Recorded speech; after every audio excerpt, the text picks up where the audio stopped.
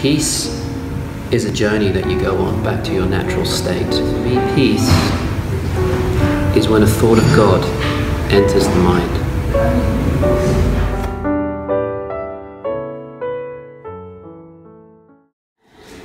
So peace is my nature. It's who I am. So the deepest level, of course, is that's my natural state. So then my work is to figure out why I'm not experiencing my peace. How do I get back to that? The spiritual path is figuring out the obstacles to what we could call peace, we could call it love or compassion, but my true nature. Often I think we think of peace as being related to the absence of violence and aggression, and of course that is so.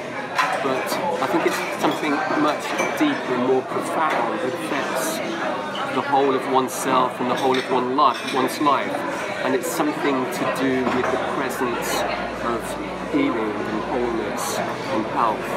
It allows one to really rest and feel a deep sense of well-being and peace, and a feeling that everything is well and will always be well.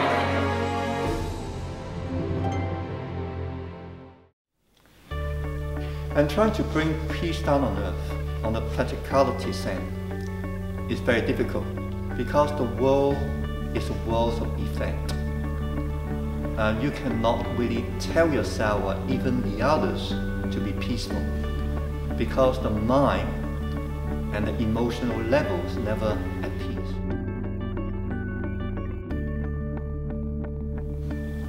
You must want it and want it truly.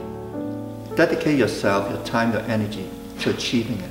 That means you need some searching, seeking, and you will find some skillful means or method enable you achieving that peace. It got to be starting from the inner peace first. That means you have to be in peace in your mind, in your energetic existence, in your body, and in your emotional state. And able to do it, your consciousness have to rise high enough or deep enough. Your energy got to be pure and vibrant, calm, harmonious, spacious. And step by step to achieving it. What's it like? Feel it.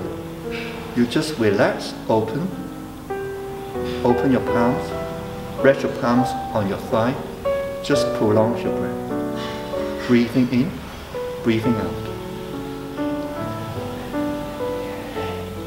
Relax your mind, open it, and you have some level of peace. We call abiding in peace. Easiness, you feel comfort.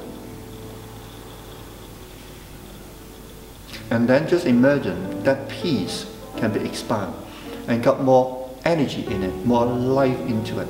It becomes dynamic, more spacious, it including the sky. The sky open, it covers everything underneath the sky. And then extend forward more, including the moon and the sun. The spaciousness, but then including the solar system, and so forth, expand more.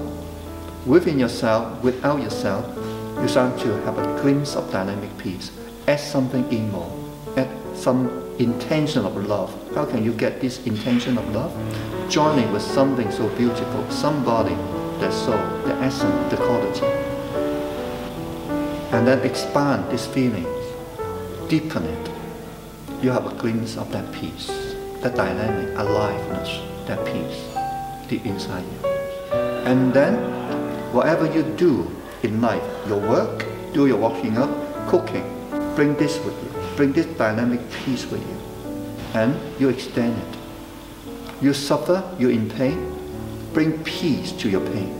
That means dive your consciousness with this dynamic peace into your pain, your suffering. Be at peace with your pain. Be at peace with your suffering. But you must get that peace first, and then direct it into your perceived limitation and struggle. Join with me in breath. Listen. Listen to the silence. with me. And you feel peace.